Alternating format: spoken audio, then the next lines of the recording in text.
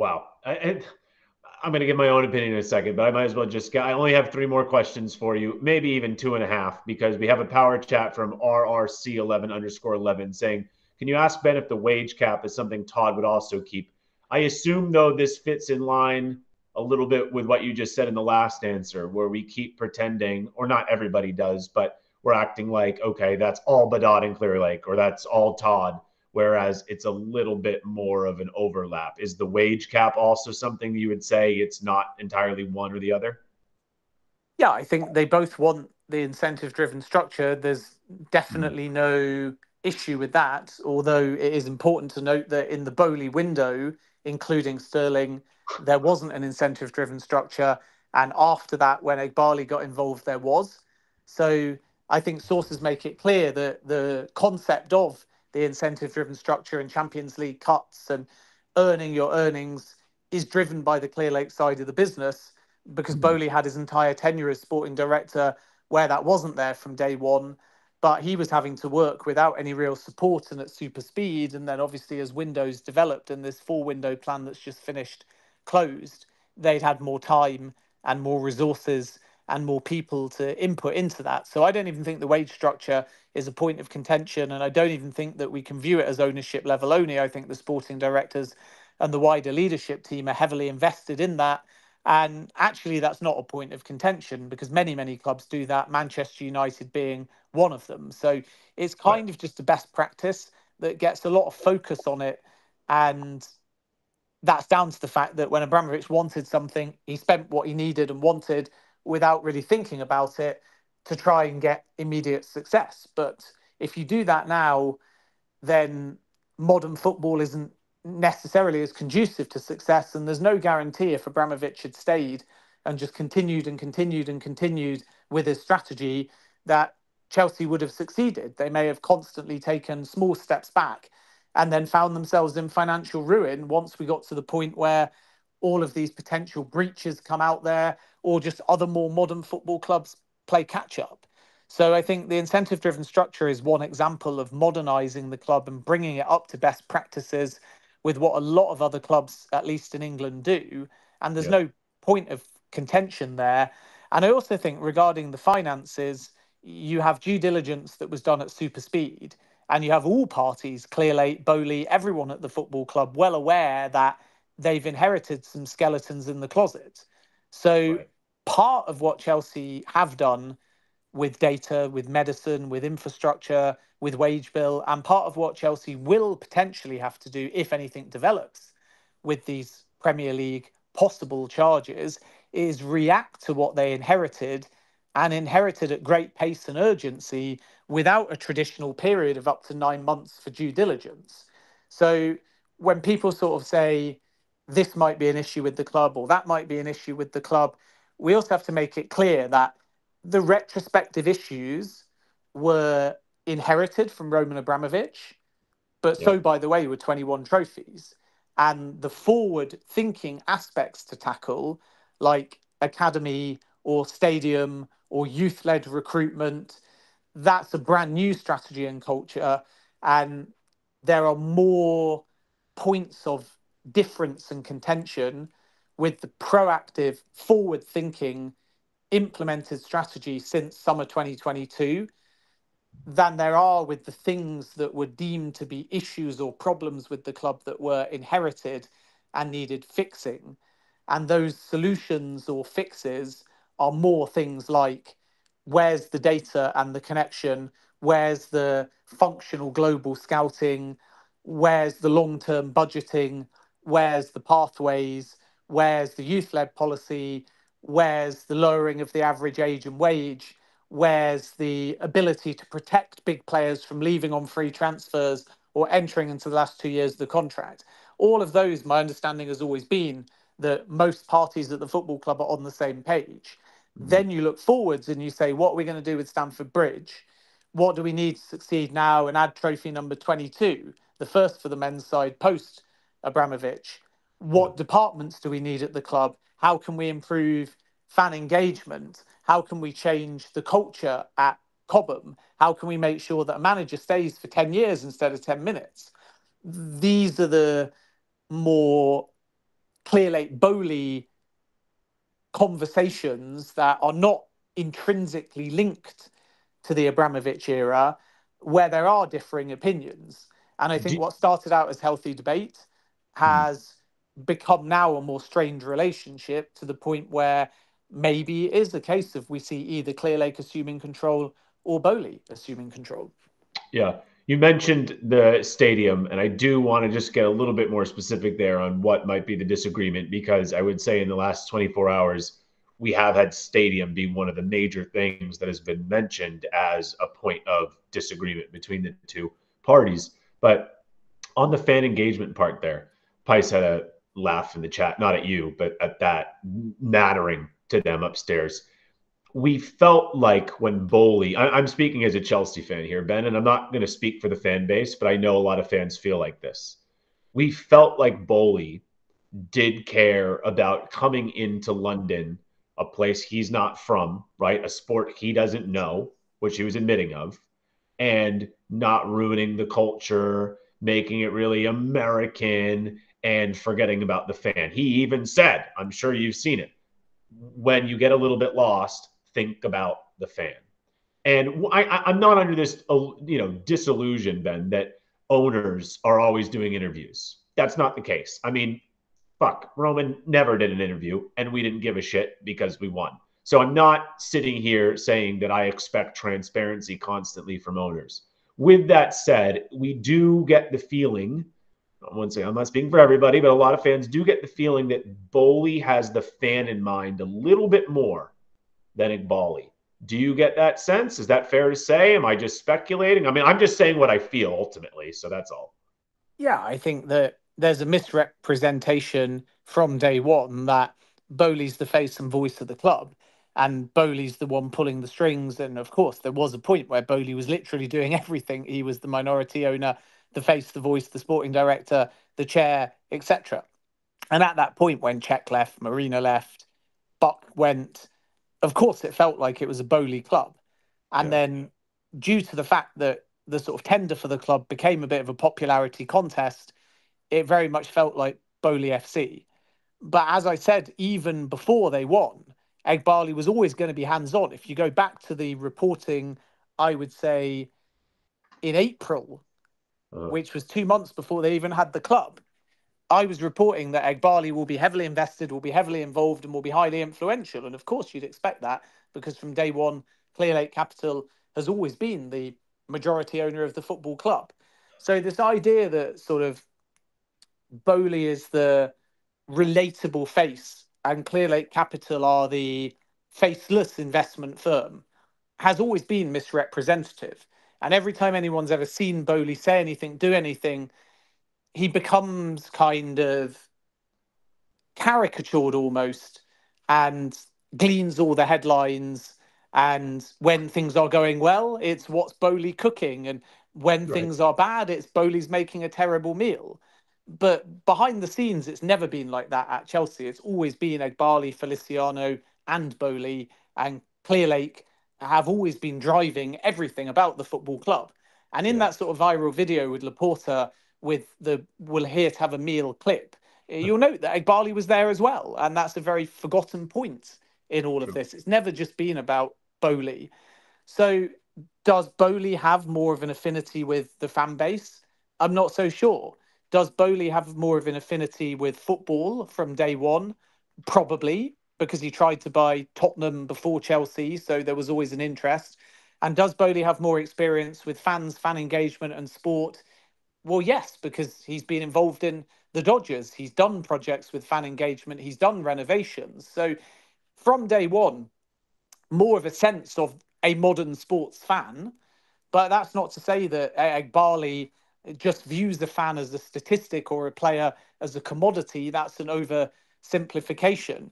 But I think the sector that Bowley comes from, in and outside of sport, is all framed around how do we create something that gives value for money for the fan, Mhm. whereas a firm like Clearlake are all about how do we get money and value from a fan. And there is a slight difference, because for a fan, might mean you need to spend. For a fan might mean you need to think about modernization. You might need to think about experience. You might need to think about culture. And you might need to lose money to get to where you need to be before you make money. Whereas investment firms are often thinking not about what's for, but what they actually need to do and spend first.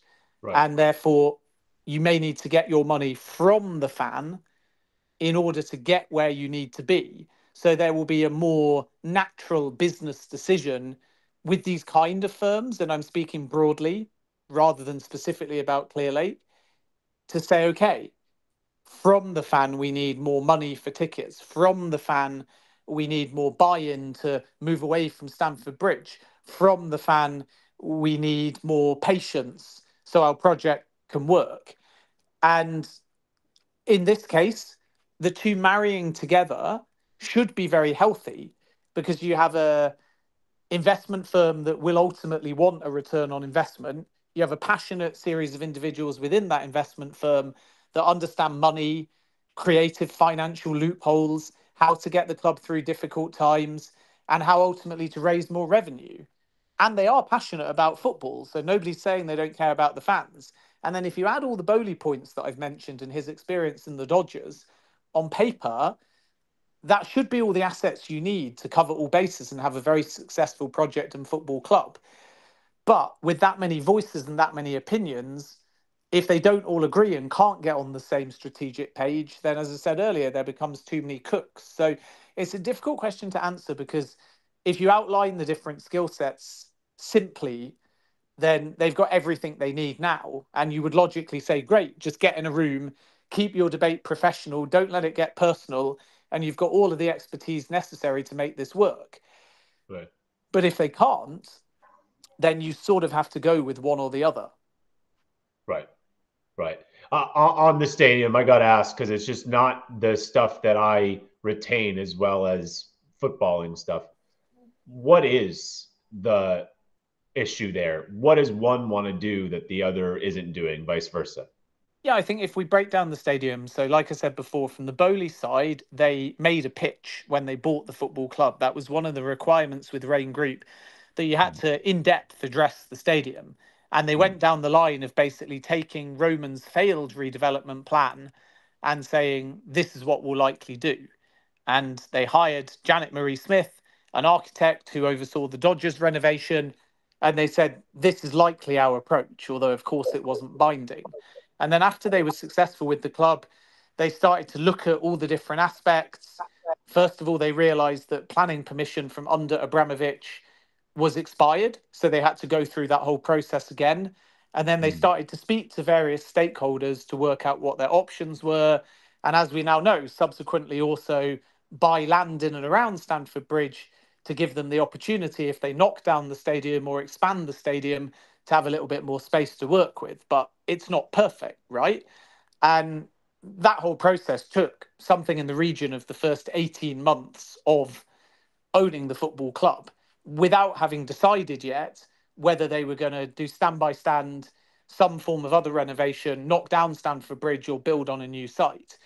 Then, about that point, Chris Jurasek had come in, and obviously now Jason Gannon and the Clearlake side of the business said the priority here is not to work out the best of only a tricky site to work with, is to exhaust all possibilities to see whether there's another site, to see whether there's something that we can do with the surrounding land to make it a more perfect venue, or whether we have to commit to some kind of stand by stand renovation still. But what does that look like, and how do we make sure that it's not just a continual need to renovate, still not getting the stadium up to the same kind of standard as SoFi or the Tottenham Hotspur Stadium? And the clear Lakers that I know can't get out of their head this Tottenham Hotspur Stadium. And the idea that new will always be better, new will always be perfect, new will always be future proof, new will always be a better revenue driver. And if you can get to new with some hurdles along the way, that's the best way. But of course, this isn't like Tottenham, where there's a nice plot of land right next to the old White Hart Lane and there's a stadium in North London. This is Chelsea, and there's huge contention about moving away from Stamford Bridge, whether permanently or temporarily. You have to get the right stakeholders' permission, otherwise, you can't do it anyway. And there is no perfect solution, nor is there a perfect venue where you can move to. So, whatever decision they make, there's going to be short term uproar, because if Right. you do stand by stand, it's disruptive and people might not like the end product. If you knock down Stamford Bridge, then most people would say, well, at least we're building on the same site, but you've got to find somewhere to play. If you stay at Stamford Bridge and you find a new site, then you got to get permission to bring the Chelsea brand and the name there. And you're still going to get people saying, well, we liked our old location. So they can't win with everybody. And the Bowley side, I'm told, were more inclined to lead on the project. So it's not so much a disagreement on what to do, because everyone accepts each option that I've said is difficult. And it's more about who actually will lead on it. And the Bowley side are firmly of the belief, I'm told, that they have the stadium experts and that this is their project. And Right. that when you have Jonathan Goldstein, who is a property developer, when you have Todd Bowley, who's led on a Dodger renovation, when you have an architect that had been hired for the best part of 2 years, when you have Danny Finkelstein, who isn't in either camp, by the way, but was asked by the Bowley side to be part of the government relations team. The feeling was on the Bowley side that they'd built that team. So Right. therefore, once they'd got through the first 18 months, the next 18 months, which is basically now finished, would result in some clarity by the end of this year, and actually going from something that was theoretical to practical with all of the right people to manage the right relationships. So Goldstein is important because he works in the world of property. He's built hotels before, so it's not a problem for him to go into London and get planning permission. Finkelstein's important because he knows government. Bowley's important because he's actually done a renovation before. So Hmm. they understand the challenges, the people in the market. And then from Clearlake's point of view, when Chris Jurasek came in, it became about let's put all options on the table, including personnel that are leading this. And then the drive for the stadium, to my knowledge, effectively, maybe about 6 months ago, moved from Bowley people to Clearlake people, specifically Jurassic to now Gannon, instead of Bowley and Goldstein and Janet Marie Smith to an extent. And Janet Marie Smith listed herself as the lead architect for future Chelsea redevelopment, and then 6 months ago deleted that from her website, which tells you that there's been a shift in personnel. And Yeah. I'm not one to say that's right or wrong. It's not up to me to say whether that's set the project back, whether that's wise, whether that's unwise, but it's clear in the simplest of terms that the predominant drive towards stadium redevelopment has moved from Bowley people to Clearlake people. And because Gannon is full time, that does make some sense. And in his job title, you would expect him to be involved. And in fairness, he does have experience overseeing SoFi. So you have someone that's coming a bit later in the project that does have genuine and very impressive stadium experience. So it would be very normal that he would be heavily involved in it as well. But when you change that dynamic, you change what everyone wants once again, and then you have to reconsult, you have to relook at sites, you have to relook at planning permission, you have to relook at cost, you have to relook at design. So the project was in a relatively advanced theoretical stage and ready to be taken to stakeholders.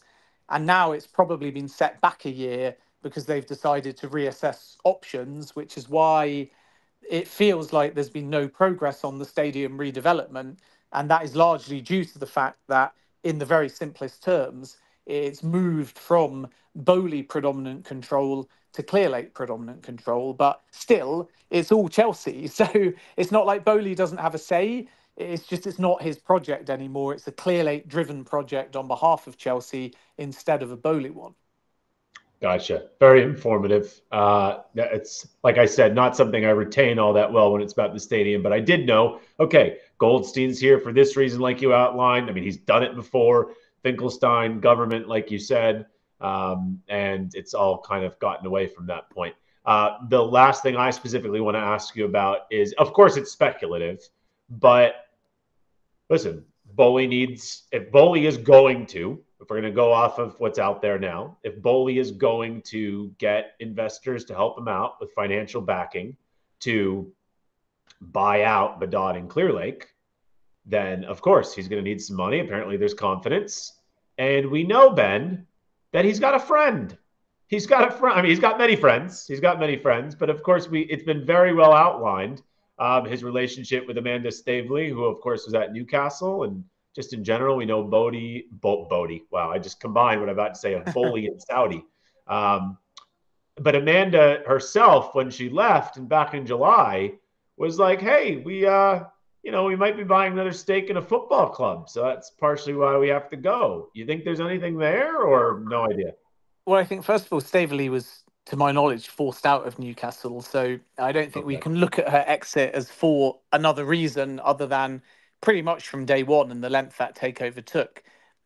Sources had said her days might be numbered, Yep. and her percentage of 10 was diluted to 6 and then 0. So this was a long term plan to effectively drive her out of Newcastle United, or she was never really meant to be there in the first place, and everything took so long that she ended up staying longer than when she first brokered that deal was to be expected. And as a consequence, we shouldn't read too much into her departure and presume that she's ready to take another hands on stake in another football club, because Amanda Staveley is a broker, not necessarily a minority investor or owner. That's her area of expertise. And of course, people will naturally say, well, couldn't she broker a deal, or couldn't Bowley go and find some Saudi money? But remember, the direct link with Saudi, even though Bowley has a lot of contacts out there, is actually Clearlake and PIF, not Uh, necessarily Bowley and PIF. And PIF would not be able to get involved anyway because of their ownership of Newcastle United. So a lot of people have said, well, Bowley will go off and get a load of Saudi money and then be in a natural position where he can go to Clearlake with an offer that's too good to turn down. I'm not so sure that the Saudi market would be the one if he chose to do that. He may have another means of getting funds. And of course, you can just borrow the funds using standard investment banks in order to meet the number required for Clearlake to leave and then yeah. worry about finding the investors later. Because Bowley may say, he wants to be a majority owner, or he wants to be like Jim Ratcliffe and have 13% but have sporting control, and then find the right silent partners or investors further down the line. So a traditional approach would be find the investors and then form a new consortium and use the new investors to buy out Clearlake. But there is also a way where Bowley just raises capital or borrows capital and then worries about other people coming into the club at a much later date. And it would therefore be staggered in a way to get him 100% of the club, with a view then to selling a portion of it because maybe he doesn't want to invest that much money. So we shouldn't presume that Bowley's just got a brand new group up his sleeve right now, because it's not even got to that point where anyone's having a conversation or anybody is bidding at this point. And the other thing is that there are a lot of investors that wanted Chelsea as part of this super speed tender 2 years ago that are still there. So who's to say that some of those other investors will not feel like what Chelsea have built and at the price available, it's good value to come back in the mix. I don't think anybody that entered that race for Chelsea at super speed only 2 years ago, if given the opportunity to get a slice of the pie, would be averse to having a conversation, because you don't go from 4 or 5 groups all pledging 2.5 billion to 4 of those 5 groups that were unsuccessful just walking away and saying we're not interested anymore because the same asset is still there. Right. And people will naturally presume that the value of the asset has gone down, but it hasn't. It's risen. And Right. if you see an asset that hasn't got Champions League football, has had a lot of turmoil, has had a lot of managerial changes, and is still worth more than the price that the group paid for it, that's a fantastic sign if you're an investor, because you're thinking, wow, this price is only going to rise. And, the reason why, of course, the price has risen is because, first of all, they got it a little bit cheaper than the enterprise market value due to the fact that Abramovich had to sell at super speed.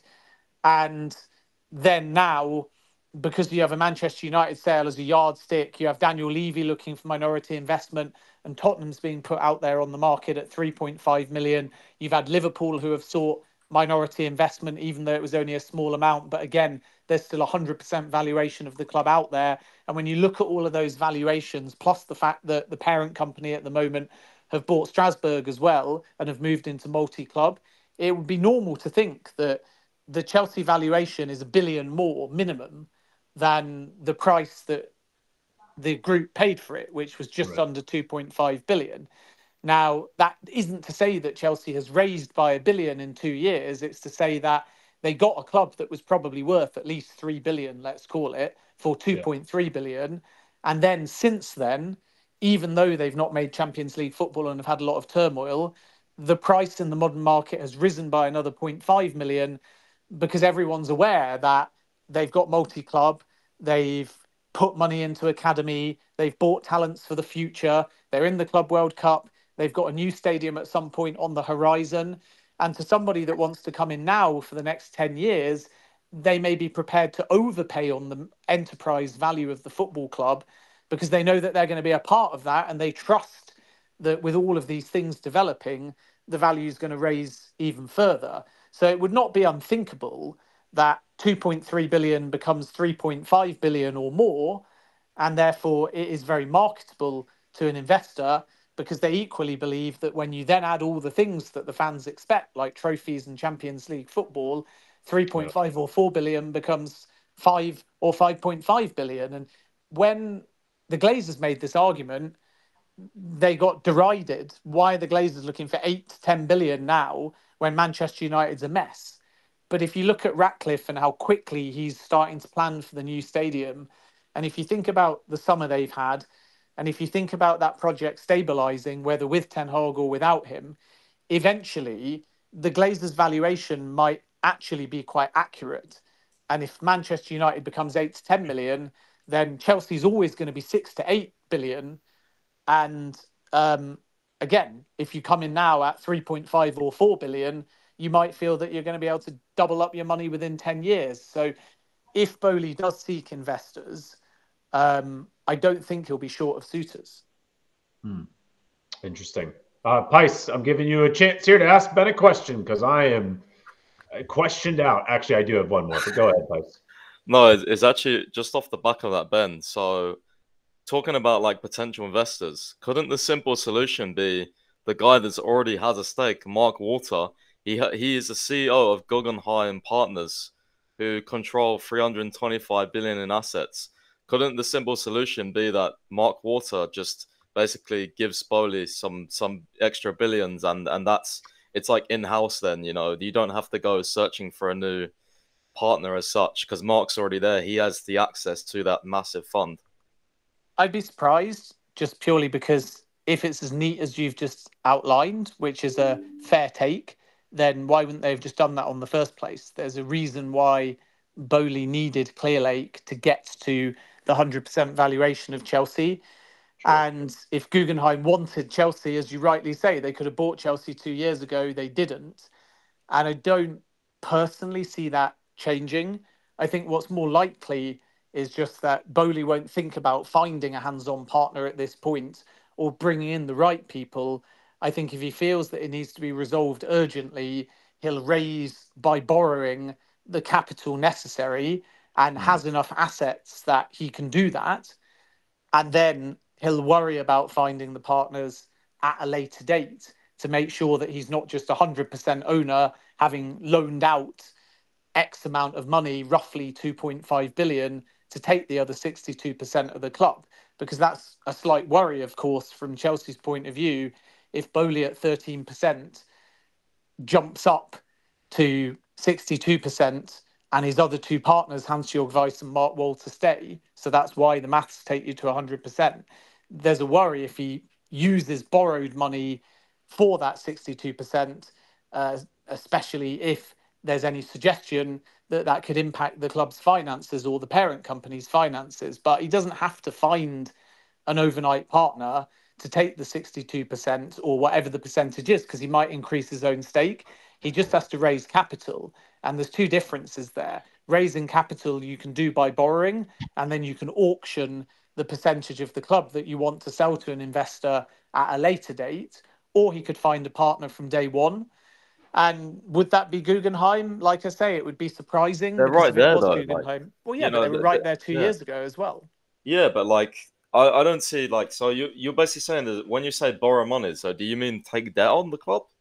Well, it wouldn't be directly on the club, it would be on Bowley and his businesses, but he could decide that he wants to resolve the situation first by borrowing the money necessary to buy out his partners, and then thereafter he may put a proportion of the club on the market. So that would allow him to structure a deal that he could get done quickly without having to vet or worry about what kind of partners want to come in or what kind of role those partners will have. Because you suspect with Bowley, if he wants all of the club, that he's either going to want to be like Ratcliffe as a minority stakeholder, but with more silent partners, so he gets control, or alternatively, he's going to want to be the majority owner. So he's going to have to go from 13% to 51% to have control.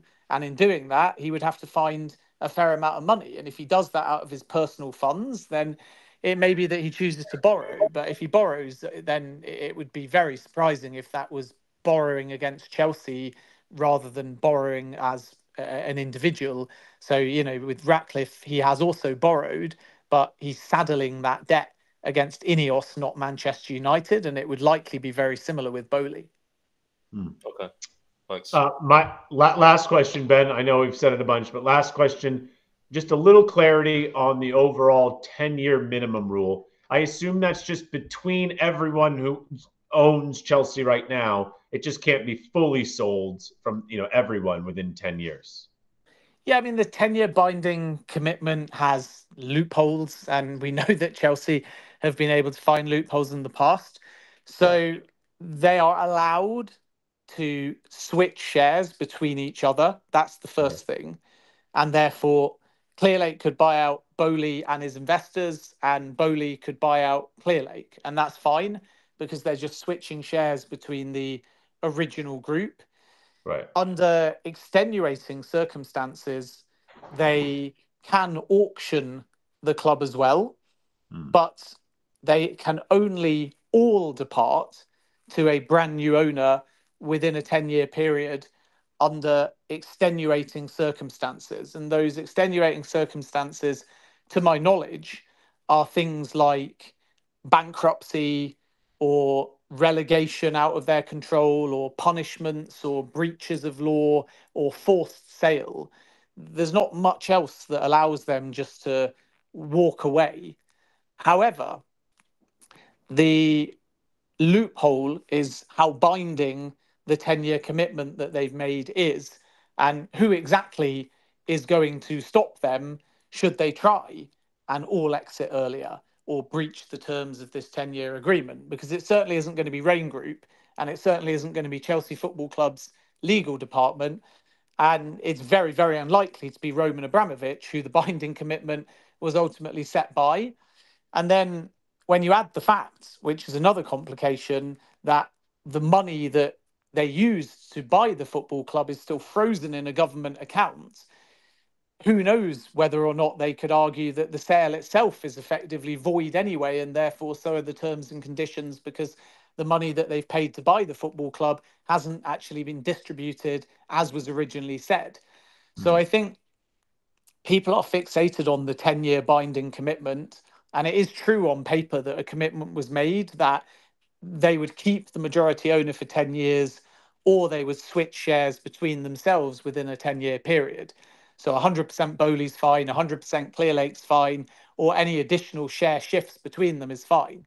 But let's just say hypothetically, right now, earlier than 10 years, they turned around and said, well, both of us are going to go. Then at that point, even though there is a 10-year commitment, I'm not so sure that it will be legally binding enough that it would stop them from re-auctioning the club. And I think that they would be able to put forwards arguments to the relevant parties to break that commitment, largely because, as I said before, it's not going to be the government that block them. It's not going to be Rain that block them. It's not going to be Chelsea that block them. And I don't think that it'd be Abramovich that blocks them either. And if the government try and block them, they'll turn around and say, well, you haven't even distributed our funds where you said you were going to distribute them in 2+ years. If Chelsea's legal team turned around and said you've got no ability to leave, then they'd find a new legal team in likelihood. And obviously, Rain Group are not the kind of entity that have any control over the terms. So, yes, they said that they would have a 10-year commitment, but is it legally binding to the point where if they auction the club, there'd be any issues? I doubt it. But that 10-year commitment is there. In fact, a 30-year commitment on the Bowley side. So we're not talking about an eventuality where either of the two parties wants to sell to a third party. We're talking about the opposite, where both Clearlake and Bowley want to up their investments, both emotional and financial, and share to the point where they've got even more control over the club. So this isn't going to end in each wanting to buy each other, not being able to come to an agreement, and then neither having the football club and putting it to market. This is only going to end in either Clearlake or Bowley likely having a majority or 100% stake in the club, or in the case of Bowley, potentially buying out Clearlake with a new investor, but then like Ratcliffe, having the actual sporting control and the path to eventual control. And when you look at it that way, the only thing they need to do is get in a room and work out if this is going to materialize, because we're speaking about this as if it's developed to the point of the parties in a room, the parties starting talks, the parties discussing a structure, the parties discussing price. And it's normal because everyone sees the headline, and particularly with outlets like Bloomberg and Financial Times, and they think, okay, something's definitely happening. And I think that's right, but it hasn't happened yet. So we're getting a bit ahead of ourselves with what the next step is. I think it was Max I saw earlier saying they've got to resolve it this week so we know where we stand for the season. Well, it's never going to be resolved in a week. Even if they have clarity really soon, it's takeover. So it's going to take, likely, even if they started it today, the entire season just to resolve what they're going to do. So I think you have to kind of understand, until they get in a room and work out a plan for which one is actually going to put a bid in front of the other one, right, we're not really going to get a grasp and a timescale over this. And the much more contentious conclusion is that Bowley tries to buy out Clearlake and Clearlake don't want to go. So then you actually make the situation worse because Bowley's trying to usurp Clearlake as majority owner and Clearlake are saying no. And then Bowley's in an impossible position where he may have to go from trying to buy the football club to leaving the football club, because if he fails, then it's completely untenable for him to stay. right. And if it's the other way around and Clearlake just say, look, we actually want to buy you out and we're already the majority owner and we've already got our model and we've already got our staff and we've already got our structure, that's a much smoother kind of sale and takeover, which is why I think Clearlake are in a stronger position than Bowley, because their potential purchase of Bowley, if it heads in that direction, is going to be a much smoother transaction than the other way around. Right. It's much more straightforward in that way. Well, listen, Ben, this is all far from straightforward, but you did a very good job at straightening it out as much as possible, for at least myself. I can only speak for myself. So Thank you so much for coming on more than an hour, especially since it was impromptu on your Saturday evening. It means extra to me. As always, thank you so, so much. I really appreciate it. Yeah, of course, my pleasure. Have a good weekend, everyone. All right, you too. There's Ben Jacobs, who was more than kind enough to give us a hell of a lot of time there. And like I said, that was impromptu. That was me